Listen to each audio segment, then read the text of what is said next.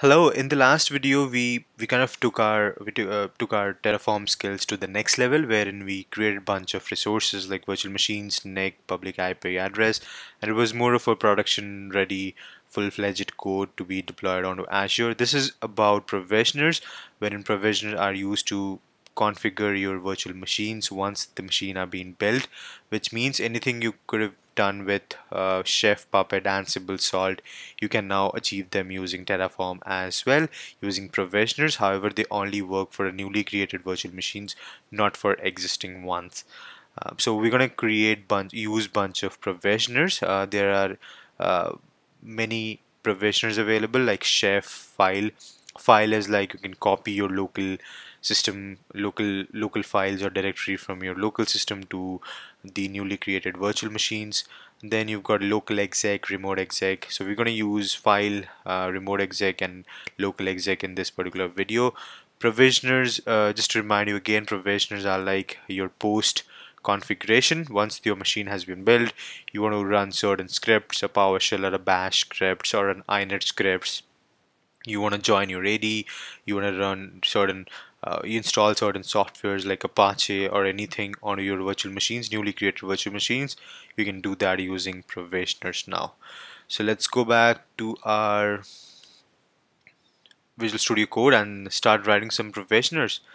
So I'm going to create a new virtual machines because provisioners only work on a newly created virtual machine. So I'm going to create a new virtual machines and probably steal some of our already written code. So I would need a public IP address and a NIC card to create a new virtual machines. So I'm going to go to the provisioner.tf, replace these values because we've already used them. So I'm gonna remove the count. I'm gonna give it a new name, public IP provisioner nic2, and remove the count.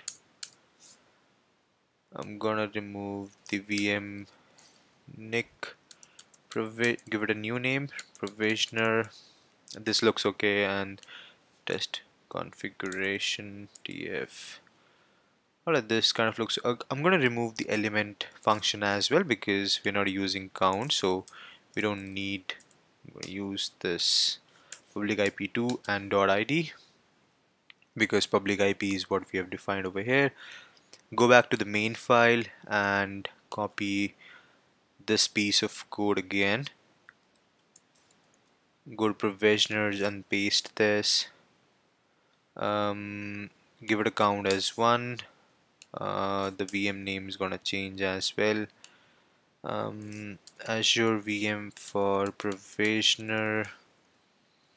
I'm gonna remove the element right from here as well because we're just using a single NIC. Keep it as it is. Change the OS disk name for provisioner, and yeah, the rest gonna remain the same. Now we're gonna use the provisioner to copy a file from our local system to the new virtual machines what we're creating, a Linux virtual machines. So I'm gonna create a bash file, bash.sh, and probably write a simple few line of code which is like start with bin bash and then sudo apt get update, sudo apt get install Apache 2. So I want to install an Apache 2 and give a yes flag, and then I would like to start the Apache 2. Sudo systemctl enable Apache 2. Cool. And at the end I'm just gonna echo and write it on the HTML file, hello world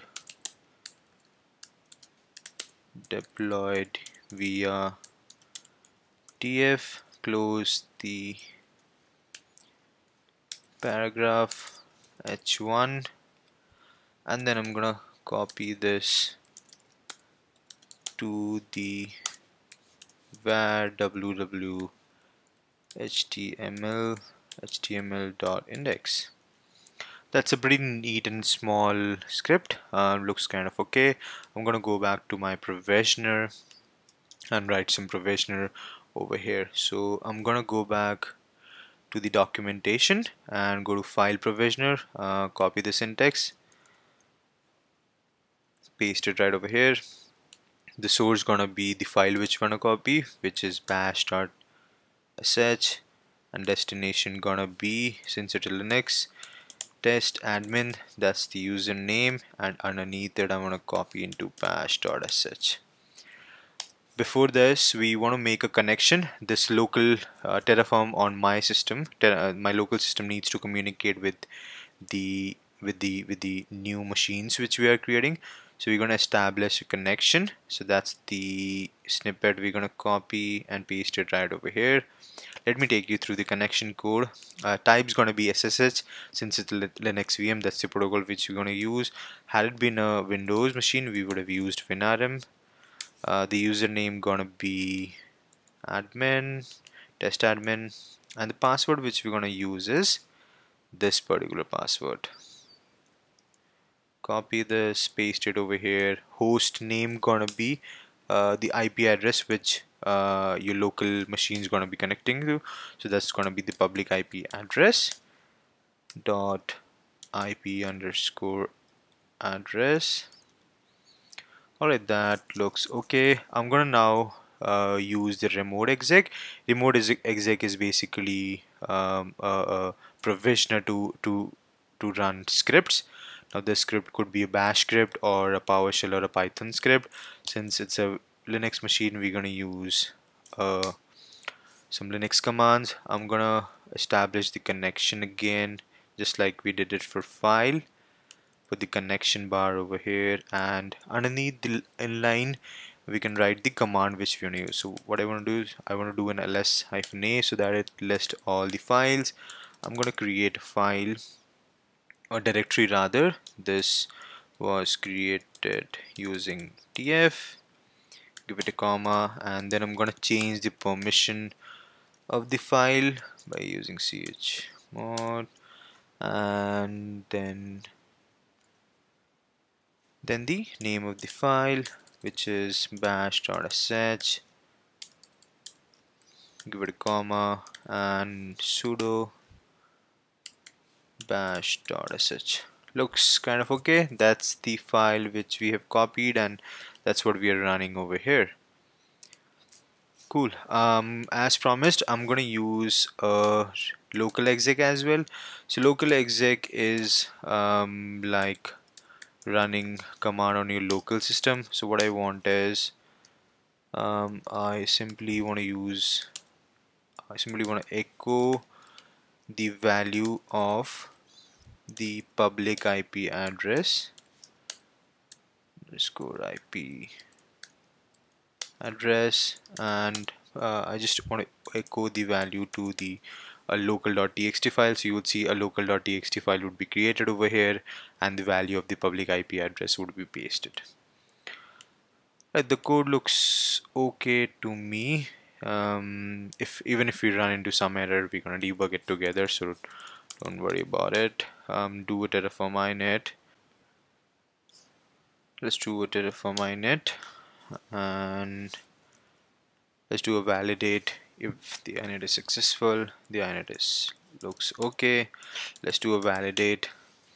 So I'm going to repeat myself again. That's the beauty of this course. We've been writing the entire configuration in front of you, so we ought to run into some unforeseen errors, and that's the best part. You kind of get an idea that how the error is gonna come up.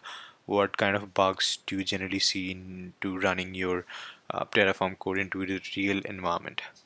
Alright, the validation looks okay. I'm gonna run a Terraform plan over here, and we should ideally have 3 resources to be created. We haven't got any local.txt over here, so we should have a local.txt file as well with a public IP address of the virtual machine.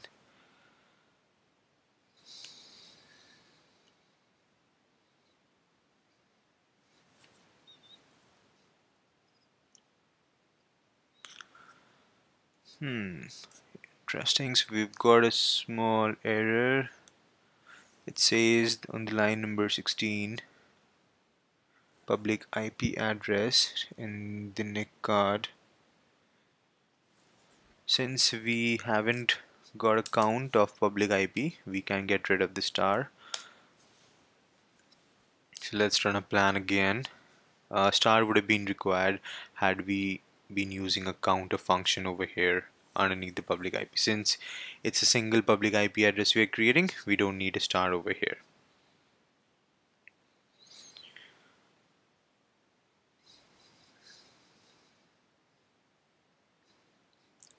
Alright, so we've got 3 resources to be added, 1 virtual machines and a public IP address and a NIC card. So let's go ahead and apply an auto approve. You should see the machine would be started to create within few seconds. Let's go back to our Azure portal, go to virtual machines, and we should have a 4th virtual machine popping up right beneath this in a few seconds. So once the machine has been created, we would see that it would copy the file from here to the newly created virtual machine, and then it would run ls-a, list all the directories and the files, and then would create a folder and start running the bash script which we have prepared. The public IP address is being created. It's trying to create the NIC card now. The NIC has been created. Alright, so looks like we've got it into error. The number of network interface virtual machine provisioner set out for is 2. The number of the card is 3. Let's go back to our provisioner code and go to the NIC.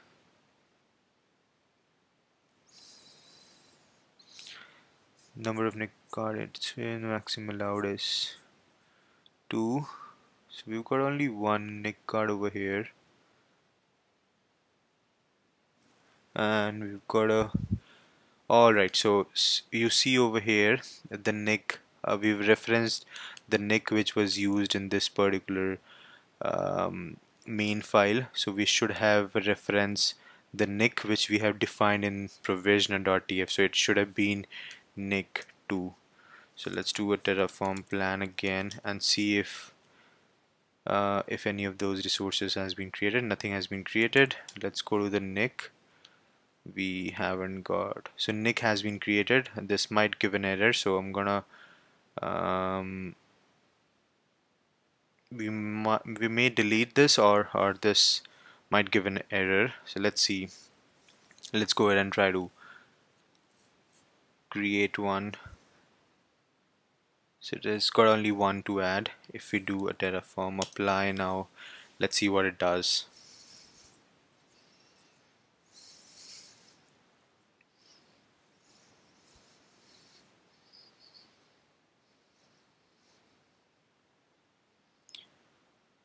So we might get an error that the NIC already been used. So let's see.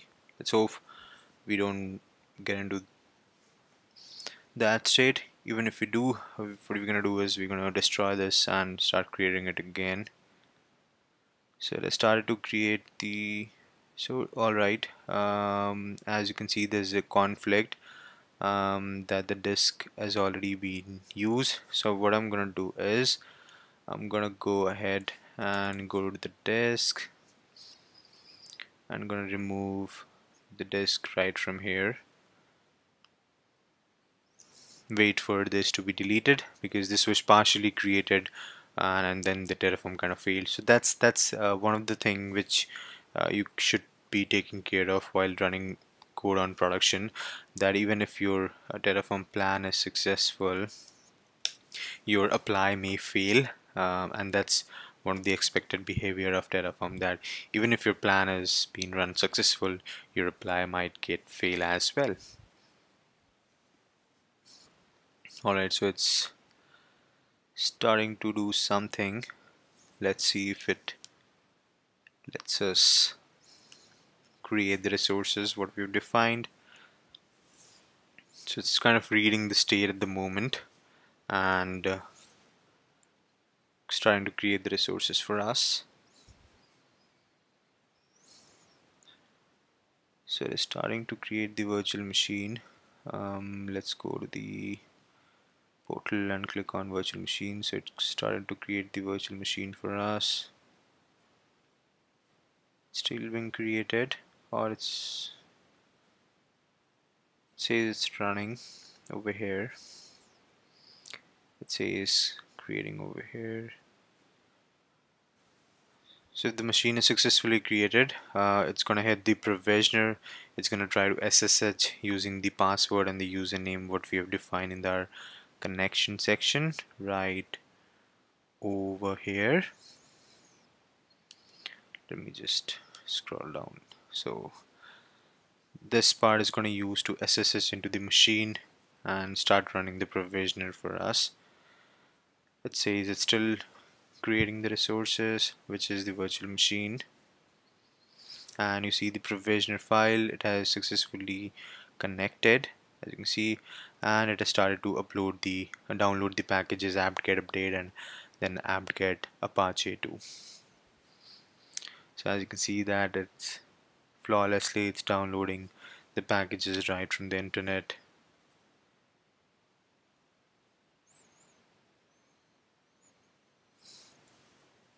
Still doing the remote exec.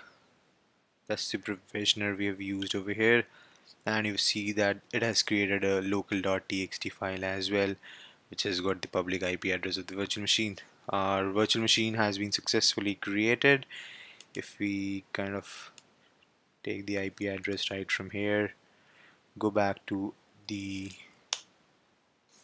so you can see that it has got the Apache page as well right over here. Cool. If you kind of get the IP address from here and try to SSH test admin @ the new machine we have created, yes, and the password is going to be this one, and yep, we've logged into the machine, and that's the bash script. If we do a cat of, it has got the file, and this was created using Terraform. That's the directory we have created. Alright, our configuration looks absolutely fine, and yeah, that's easy how it is to create provisioners and run scripts once you've created your virtual machines. I hope this was informative. That's it for now. I'll see you in a while with some more video. In the next video, we're going to talk about how you can import your existing infrastructure into Terraform under Terraform management as well. I'll see you in a while.